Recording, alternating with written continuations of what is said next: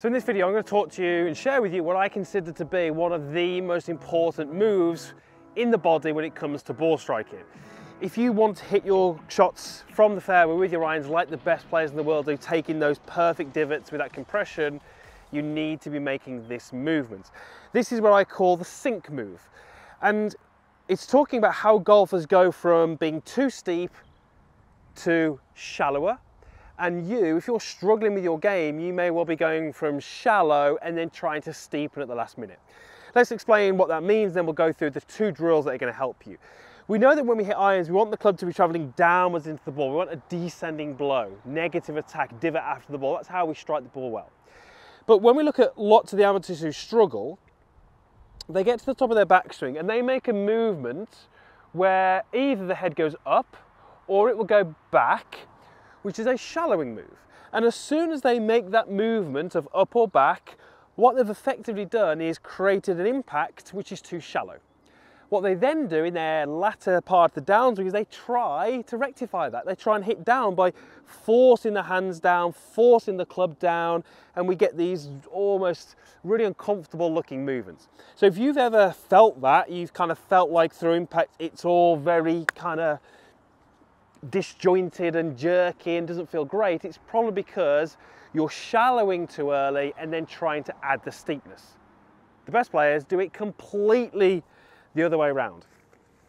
Now for this little demonstration, I'm going to make this probably far more exaggerated, but what great players do is they will get to the top and they will make a movement in their early downswing, I did say it was exaggerated, where they create an impact now which is too steep. What I've done means that golf club will be going too much down into the ground. So what do? They take that move which is too steep and they start to move up and away from the ground, which takes some of the steepness out. They move shallower, but they eventually end up at this perfect delivery where the club is traveling down, they get this beautiful strike. That's how we do it. The sink move is this move here, this early transition move where the golfer is sinking into their lead side. If you think about this logically, it has to happen. If I take an address to this golf ball and put a circle round my body that the golf ball would move on, that circle rests on the ground. But when the best players hit the ball, their circle is forwards, this way, and underground. So how do we get that circle to go forwards and underground? Well, we have to move our body forwards and we have to lower our body.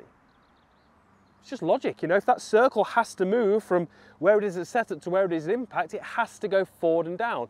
The body therefore has to make this sinking movement.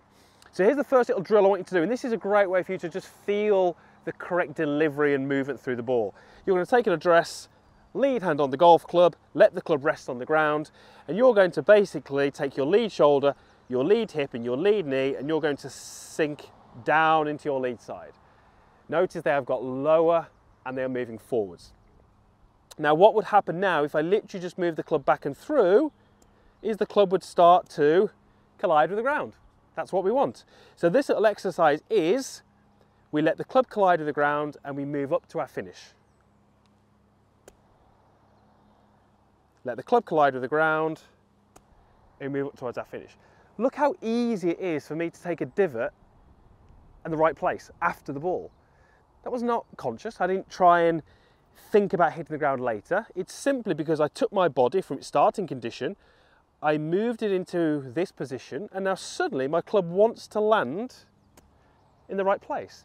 But notice how my body has to move up and out the way for me to keep my arm nice and straight. Because if I didn't move up and out the way, the club's either going to go too steep or I'm going to start doing it this way. That's no good.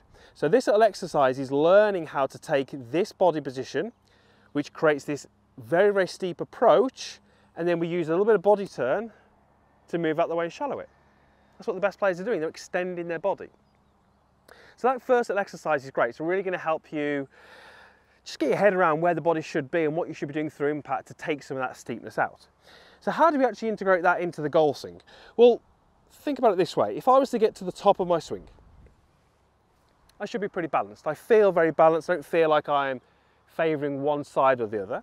But if I was to take the weight away from my left foot, what would happen?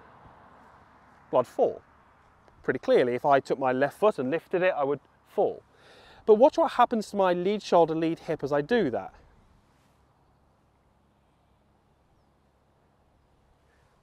That's pretty much the move we want. That's that sinking movement that we see the best players in the world do. Now, I guarantee whenever I do a video on this, I'm going to get some comments that say, Chris, your head is moving down, it's moving forwards.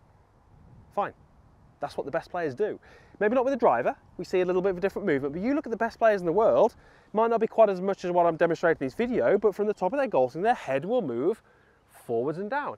Not as much as their legs move forward and down, but this sort of sink into this lead side where they're starting to compress the body is what we see in the best players. Guarantee you, if you're struggling, there's a very good chance your head will be going back or it will be going up. The opposite is therefore a great feeling for you. So up to the top, sink into that lead side. How do you do that? Well, exactly as demonstrated there, you take pressure away from that left foot as you get to the top. So your next little exercise is just to rehearse that movement. No downswing, just rehearse the movement. We go back and we sink. We go back and we sink. And it feels very much as if I'm starting to pressurize this lead leg. Great feeling for you, because what do we do with that pressure once it's built into that leg? Well, we use that to push ourselves up and out, which is adding that shallowness down at impact, because we've created the steepness in transition. We go steep and we shallow it. That's what the best players in the world do, and you are most likely trying to add steepness too late in your golf swing. So, once you've understood it, you've done a couple of rehearsals, stand over the ball, make some movements where you're exaggerating the feel, you're sinking into that lead side, and then it does require a little bit of timing, but if you can time it well, you should be able to get those strikes that we mentioned. That is not a flag I'm going to go at, so I've gone out to the right of it. I don't think I've got enough club there.